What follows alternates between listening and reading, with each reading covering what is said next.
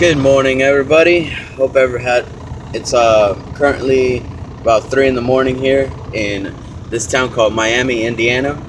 I just woke up and my temperature here is 16 degrees Fahrenheit, and I still have to get up to Michigan to deliver today, so that I can pick up another load to go back home to Florida. So yeah, I ain't used to this shit. Shit just got real up here. And just stay warm if you're up here, to all my other trucking buddies. And here's the current temperature right now.